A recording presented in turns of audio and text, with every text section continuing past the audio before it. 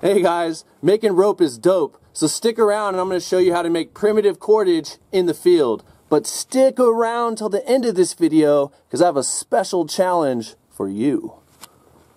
Alright guys, so I came out of the canyon and up onto this hill because I'm looking for a plant called yucca, and it's most likely going to be growing in the direct sunlight somewhere up here on this hilltop. This plant's going to be perfect for making my cordage because it's fibrous, it has long strands that I could easily twist together, and all we have to do is locate this plant and we're going to be good to go making this cordage. Alright guys, we located the yucca. Now we just got to get some of these leaves off so we're done with phase 1 and we can move on to phase 2, which is pounding and preparing these leaves. So all I'm using here is a rock to get these yucca leaves off, and it's relatively easy if I just cut the back spine. So pay attention to that when you're cutting these leaves off.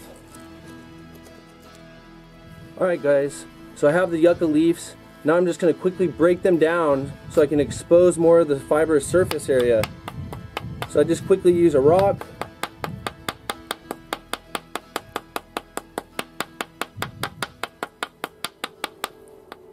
Notice that our yucca leaf is foaming when I'm breaking it down. That foam is sapin being released from the leaves, and that sapin could be used as a soap in a survival situation.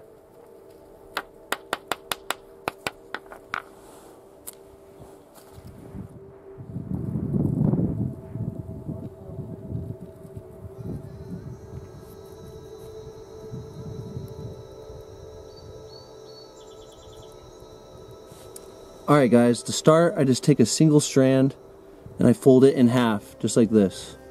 Once I fold it in half, I put the end right here inside my teeth and I start to twist. The twist going like this and then wrap.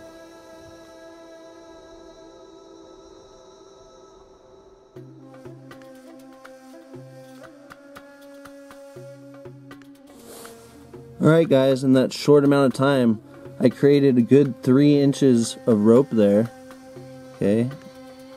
And you can see now that I'm getting a little short here on the ends, I only have these 2 strands left, so what can I do here, okay?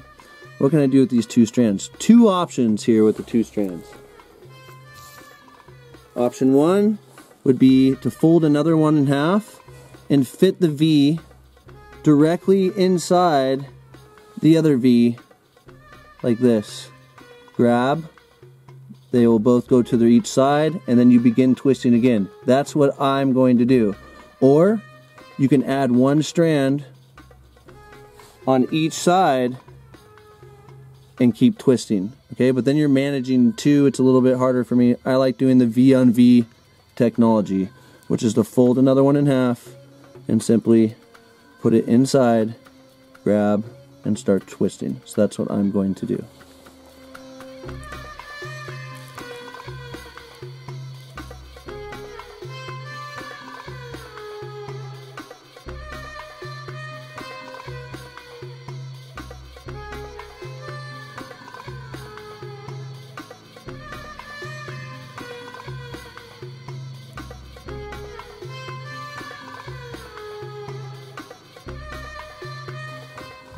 Alright guys, so the big question is, what am I going to do with the cordage that we made?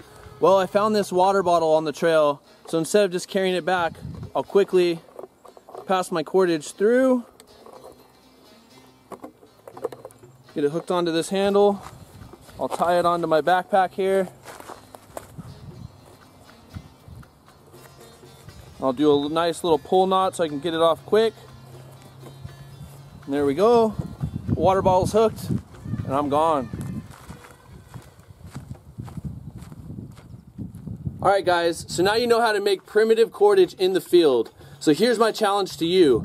Film yourself in your wilderness areas around your home creating primitive cordage with all natural materials. But make sure you tag me on Facebook or Instagram because I'm going to choose one video as the winner and I have a special gift. So make sure you're following me on Facebook or Instagram. That way I can announce the winner and you can see what this special prize is.